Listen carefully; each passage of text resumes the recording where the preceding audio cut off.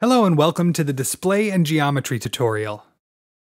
Display and Geometry is the second inspector tab for video cues, and where most of the work on a video cue is done. We'll start in the top left corner of the tab and walk our way through each parameter one by one. The first drop-down menu, called Video Surface, lets you assign the video cue to an available surface. Let's take a little side trip here and talk about surfaces and screens. In QLab, a screen means an actual display, such as the LCD panel or monitor you're probably looking at right now, or a projector, television screen, or other physical display device you've connected to your Mac. A surface is a kind of virtual display. When you create a new workspace, QLab automatically generates one surface for each screen that's connected to your Mac. The size of this surface is the same size as the display. So, for example, if you're using a Mac Mini with a monitor that's 1920 by 1080 pixels, and you create a new QLab workspace, the workspace will start off with one surface called Surface 1 that's also 1920 by 1080 pixels. If you don't have a basic video, Pro Video, or Pro Bundle license installed, you'll only be able to use the first surface. We'll get into customizing surfaces in a later tutorial, so for now, it's okay to think of a surface as nothing more than the intermediary connection between QLab and your displays. So returning to that Video Surface dropdown, this is where you assign your video cue to a surface. The second dropdown menu is called Mode, which lets you choose either full screen or custom geometry mode. If you have no video license installed, only full screen is available.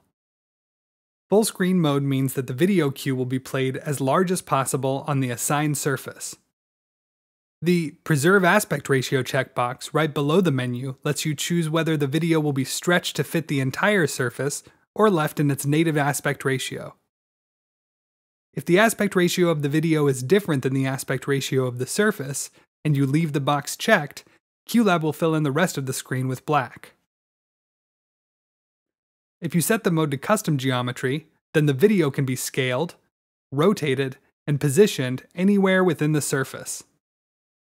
QLab has controls for translation, scale, 3 axes of rotation, and anchor, which is the center point around which the video rotates and scales. You can either type values in or click and drag to move the video. You can also manipulate these parameters using the thumbnail image to the right side of the geometry controls by clicking and dragging or using trackpad gestures.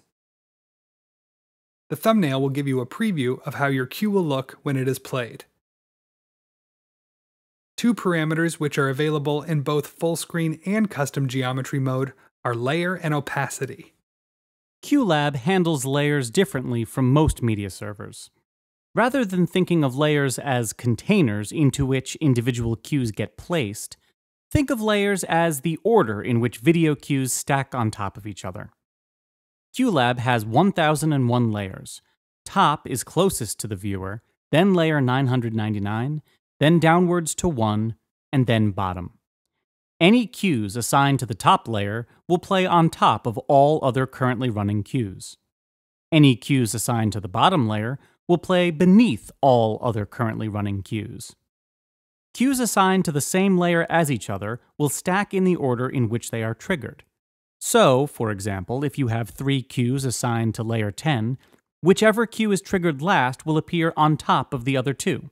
But any cue assigned to layer 11 will appear on top of all 3 cues on layer 10, regardless of the order in which those cues are triggered. Video cues will play on the top layer by default.